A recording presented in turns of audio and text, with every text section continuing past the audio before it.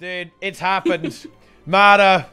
Scourge is dead in PvP. Its reign is finally over. It is actually a bannable offense to solo queue on Scourge, guys. Okay? That is reality. Ladies and gentlemen, welcome to Balance Patch Review. Let's have a look at what we've got on here. We've got some world polish thingies as well to go over there, but we're going to go over all of the patch notes here all in one go. Let's get on to it, guys. We are now on the Elementalist patch notes.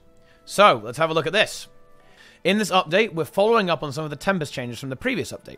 Speedy Conduit has been a lackluster trait for a while, so we're combining it with Harmonious Conduit and creating a new trait that grants concentration. Imbued Melodies is being removed. We felt it wasn't very interesting, while also being unnecessarily restricted by being tied to the Warhorn. Its replacement, Transcendent Tempest, provides an effect that is unique among other Grandmaster traits, which we'll hope will provide a more meaningful choice when compared to the other options. You know, funnily enough, actually, I don't think that it was too restricted by being tied to a Warhorn, seeing as, a lot of classes have weapon traits. I actually I like weapon traits. I would love to see more weapon traits. I mean, Tempest now doesn't have a Warhorn trait, which kind of sucks. I would love to see a Warhorn trait. And also, just the passive proc was actually very strong off this this trait, so it wasn't actually that restrictive, but, you know, fair enough. And Transcendent Tempest is also a really, really cool trait. So I'm actually going to shrink this down just an itty bit, so I've got some space on that side of the screen, because I want to be able to show you guys stuff. So, we've got this brand new trait. We've got some new traits going on here. Called Gathered Focus. Right? This is the one that replaced Hardy Conduit. And this one means that you get 120 extra concentration.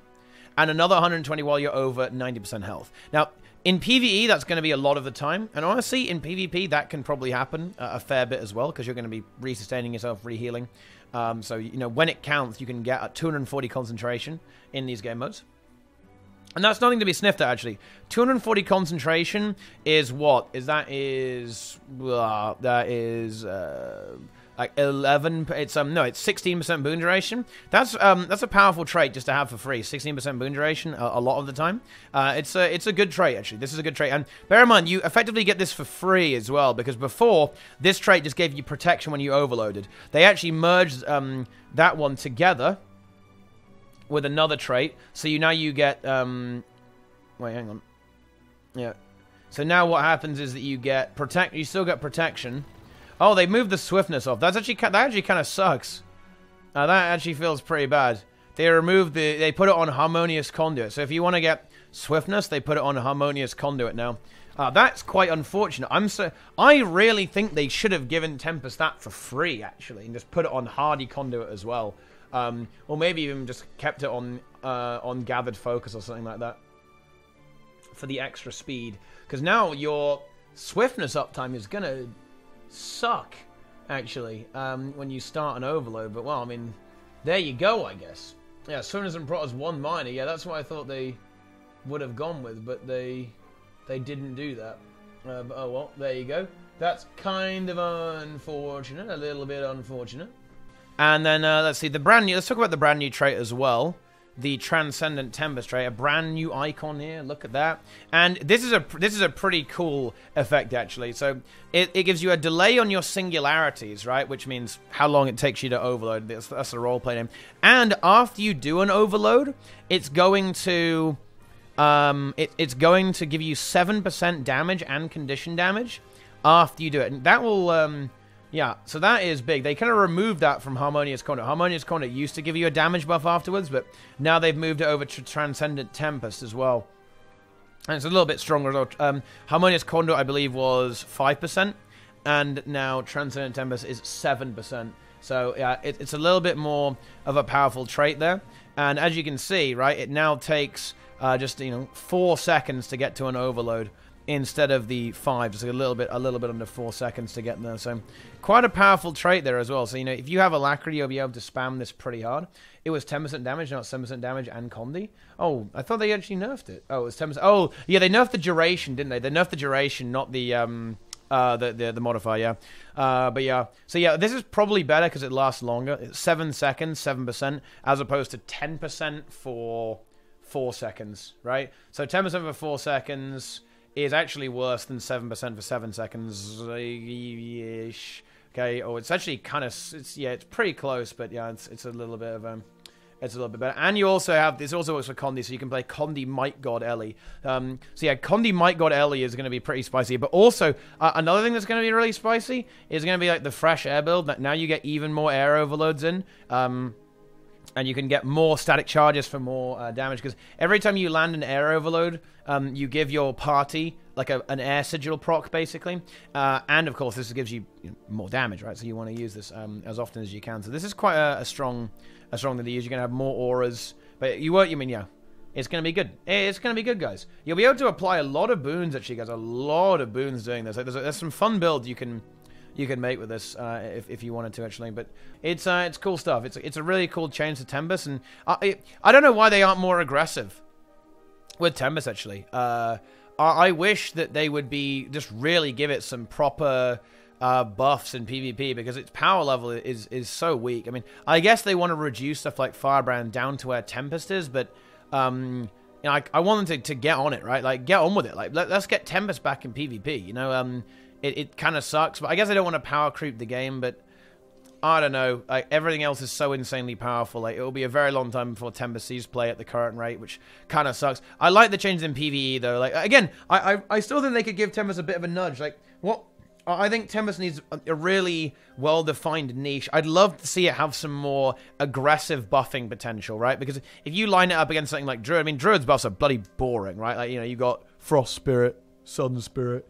And wow. I suppose that Ellie has the advantage of having really good boons. It has better boon support and less damage support over the Druid, but the Druid also has very serviceable boon support, especially on a lot of fights. So maybe the Tempest just kind of has to have that trade-off, and it does damage as well, whereas the Druid will not really do a lot of damage. So I guess there is that trade-off, but I kind of really like gimmicks where you have to kind of weave in, like, to buff the team, like give them a lightning strike, right?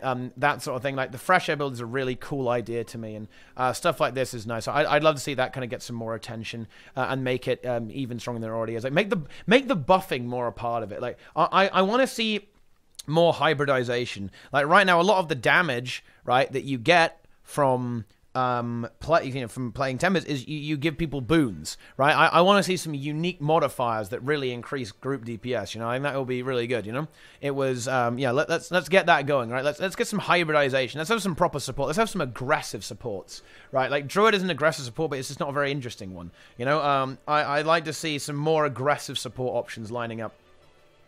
You can buff your team with stuff. It's good, but overall, great changes, extra concentration. Shame about the loss of swiftness on the overload. That actually kind of hurts more than you might expect, actually. It might kind of hurt. There you go. Good changes to Ellie, actually. Really, really solid changes to Ellie. I like it. There's also a slight quality of life on Signet there. You can always stun break now, no matter what. Engineer. When the Scrapper's profession ability was changed to an F5 skill, the tool belt skill from Sneak Gyro Detection Pulse was replaced. That skill was sorely missed as it provided a useful and skilled counterplay if well timed. As the profession mechanic needed to remain on the F5 key, we looked elsewhere and saw that Purge Gyro, an inherently defensive and utility-centric ability, had a tool belt skill that did not fit its intent. Scrapper is also getting a bit of a tune-up with its hammer skills and a reduction to the vitality loss of the impact savant trait, which was leaving them a bit squishier than we intended for the bruiser style of play. Yeah, you can say that again. They got deleted from the game. But here's the thing. You guys want to know the kicker? Okay. Oh no. This is going to be. Oh no. We're going to get debates. Like, this is going to be a hot take. But.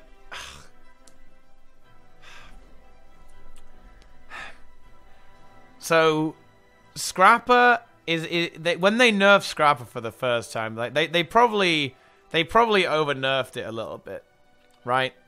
But here's the thing: like, classes like this have to be nerfed down to this really low power level because of how insanely high the power level was before. Like, you could press like 2 buttons on Scrapper and get perma barrier for all eternity. right? That was it was terrible. It was awful. It was just ridiculous. It was absurd, right? So yes, it sucks that your class got nerfed, but your class deserved to get nerfed because it was stupid, right? It was terrible gameplay.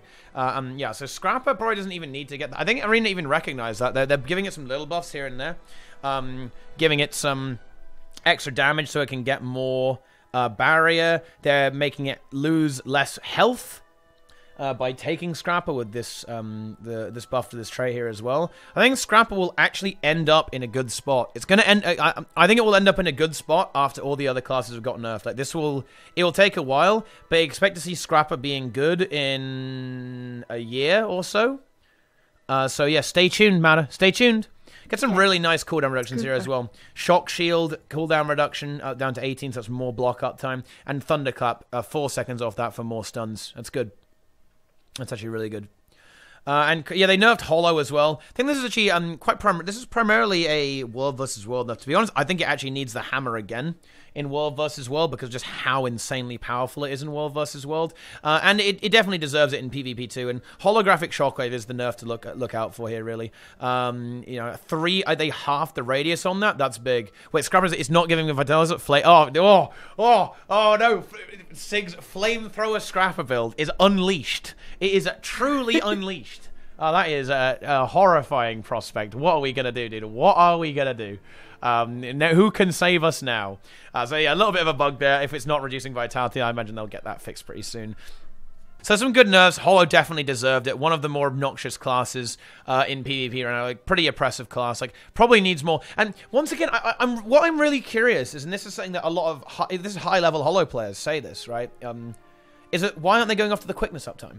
I think one of the really big issues with Hollow is that it has very high quickness uptime, which makes its abilities hard to dodge, right? And it gives it absolutely crazy damage output. It makes it like Corona Burst very difficult to dodge. Auto attack chains just demolishing people with a ridiculous cleave. So I'm really surprised they didn't go after a kinetic battery, yeah, and maybe Elixir, Elixir U as well. But oh well, there you go. That's how it goes, right? Medkit can be used underwater. Now that is, that's the big one, dude. Mass Momentum got buffed up as well. This is another nice change, particularly in PvP. So you get more stability uptime if you're going to use Mass Momentum for the extra stab. With the trait, the hammer trait, I think, which is kind of nice.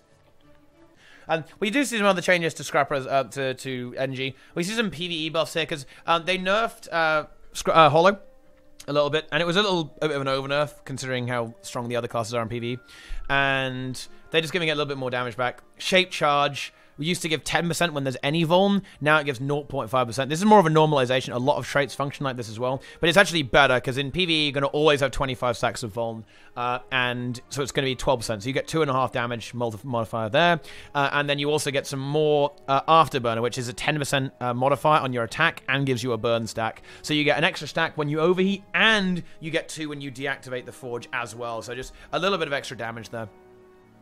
Little bit of extra damage mixed in there. So yeah, great buffs there. That will give it the nudge it needs. I mean, Hollow already is quite a strong class, and it's packed with utility as well, so it doesn't actually need that much of a nudge to actually be, proper contender. It already was, right? But this is a nice buff if you're a Hollow player. Elegantly done as well, actually. It's an elegant buff. And now we have Detection Pulse back.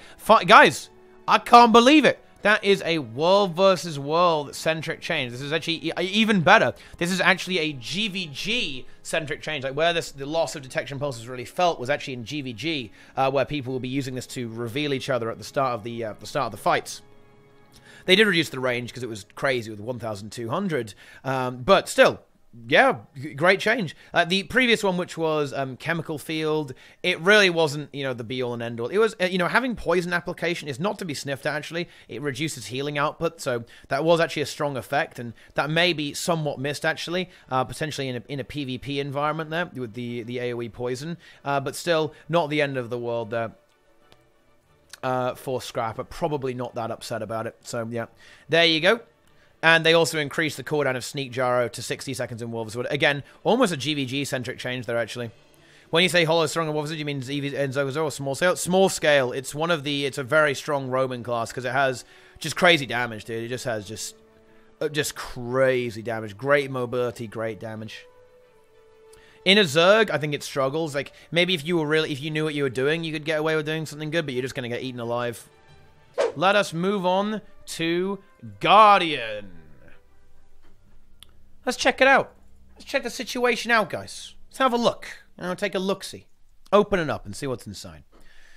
Firebrand prevalence in group content has been quite strong as they offer significant support options to the point they were crowding out other builds. In particular, Tome of Courage has had a bit more power than was healthy. So they've sought to tweak that down while retaining its overall playstyle by removing some of its boon generation.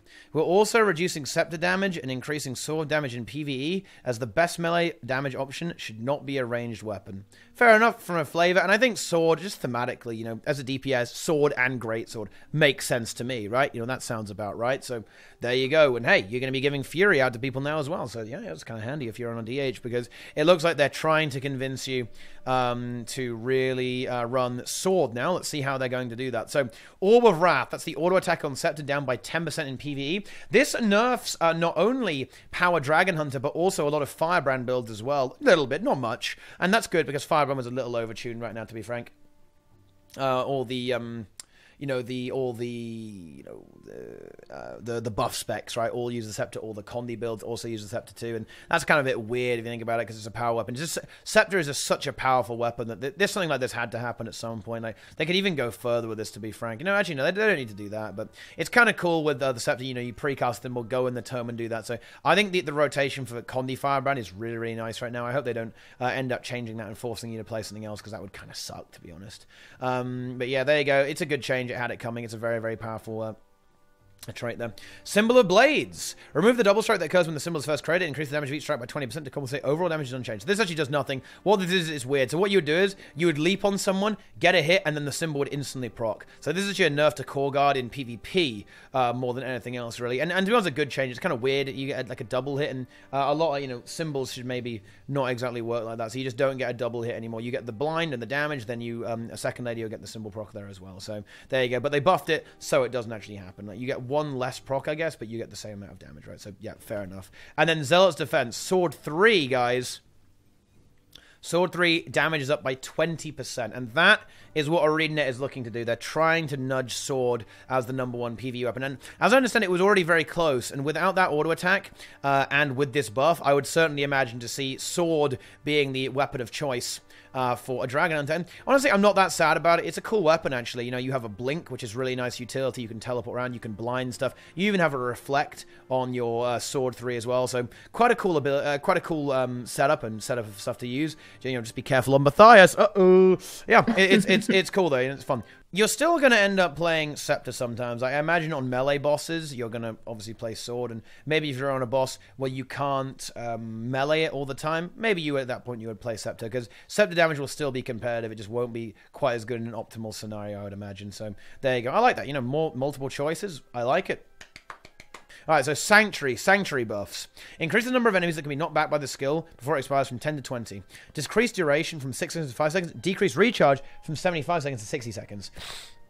They could have actually kept the duration there, in my opinion. This wasn't an ability that really saw play at all. Isn't it a projectile block, not a reflect? Oh yeah, it's a block, isn't it? Never mind. Okay. Oh, that's a shame. They should make it a reflect. They need to go further. Well, you can block Matthias projectiles now. Even better. But yeah, Sanctuary, it's a little bit of a meme ability. I don't...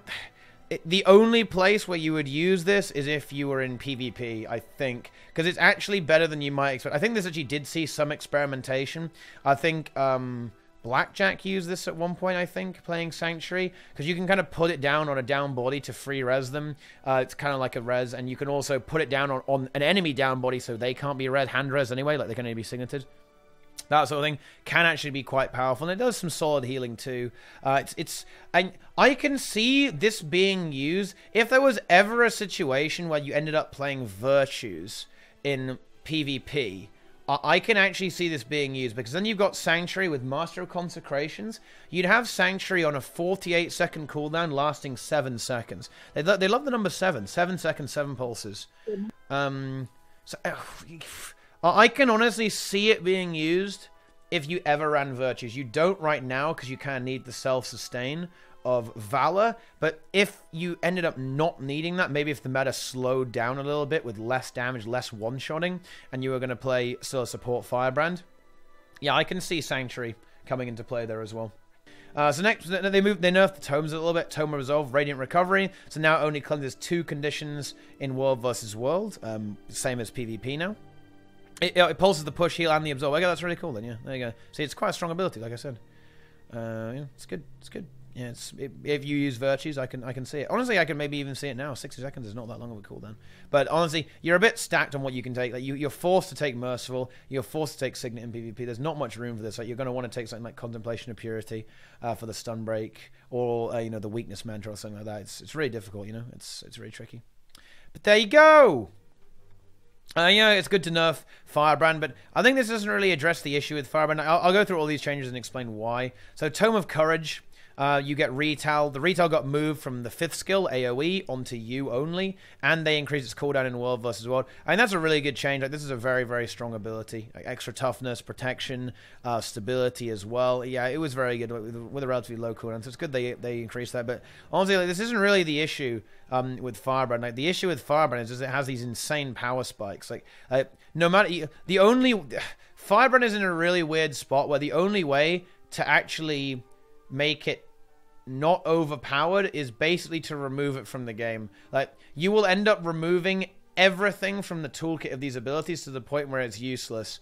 I think what you should actually end up doing with Firebrand is massively reduce the power level of all the abilities. Less healing, less boons, less cleanses, but then reduce the cooldowns of the tomes back down again. So maybe make it 20, 30, 40 second cooldowns, which would basically be halving the cooldowns. But at that point, you can just massively reduce the power of the abilities. Like, the issue with it is not even like the amount of stuff it can do. It's just like it's the spike.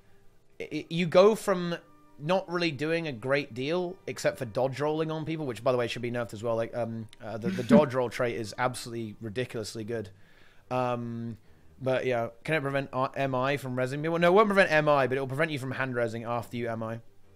The stab rate, I want to check that out. But yeah, like it's just got so much power spike. Like, as soon as you go in the heal tome, you're going to heal your entire group to like 5 health bars. Like your auto attacks are healing for 4k in World Wars. But even in PvP, your heals are just insane when you go in that tome.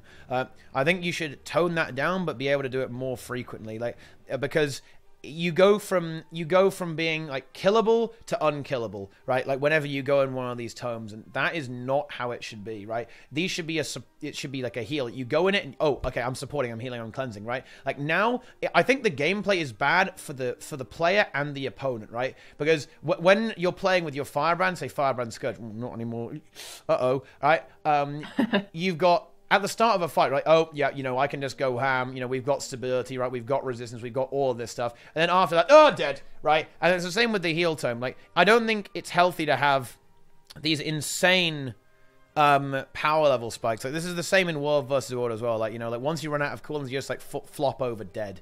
Really, you know, that's not really ideal. And having abilities with like really, really long cooldowns, it's not ideal. Isn't that how it's designed? Big cooldowns, otherwise it's just another med kit.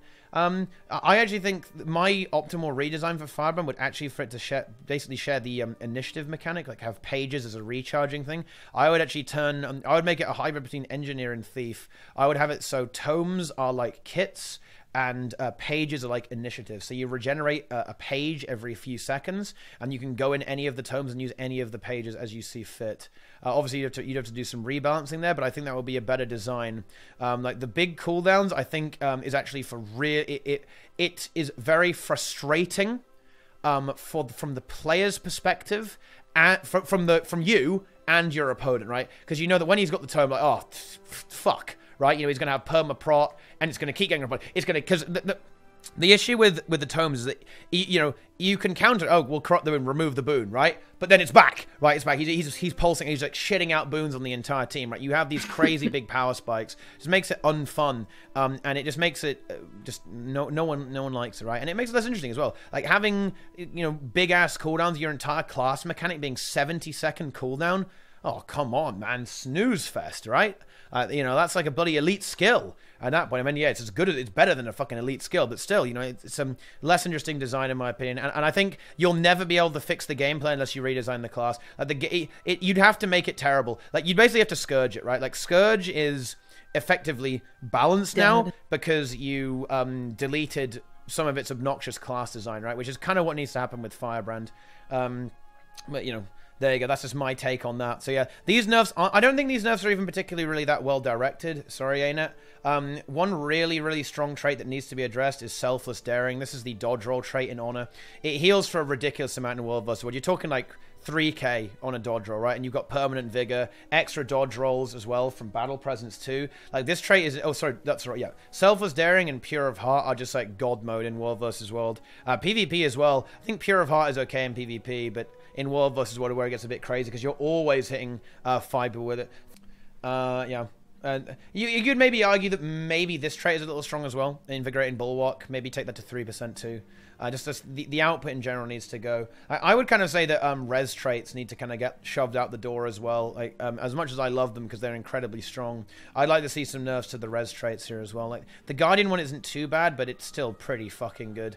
I protect the reviver like the knockback, and you get the revive speed as well. It's one of the less obnoxious ones, and they've been toned down a lot in PvP, but no, I really don't like stuff like Signet of Mercy. I think it's so frustrating when you put your effort into getting a down state, and this ability, there is counterplay to it, but it's so annoying when it gets off. Like, it just instantly reses someone up. Like, when you get someone in down state, that should be bad, right? You know, that should be, ooh, not good. Like, the reason Signet of Mercy even exists is because of how fast the meta is. If you didn't have this res power from the Guardian, everything would just die so quickly or in one fuck up. But that's because the game was in a bad state fun-wise, design-wise, right? Hopefully when the game slows down a little bit and isn't just like crazy one-shots, insane damage, you won't actually need Signet of Mercy to exist anymore, you know? It's and then they just memed some stuff here as well. Eternal Armory, they made it less bursty. This is correct. You got to bear in mind that conditions are supposed to be damage over time, and you know, the power damage is burst, right? This was very bursty. You'd use your Sword of Justice, and it would apply instantly at 8 burn stacks, right? That was wrong. So they've slowed that down. Now it will give you 1 stack for double duration. But so it does, basically, all it does, they've redistributed the damage rather than removed any. So it's exactly the same, just a bit slower. So perfectly fine change there. And now Stoic Demeanor. This trait now inflicts burning for 5 seconds in addition to inflicting slow. Reduce the internal cooldown from 5 seconds to 3 seconds. Cooldown is now determined per target instead of globally. So, this trait is, I mean, this trait has always had a bit of a hard time. I think it's seen some experimentation on some very niche PvP builds.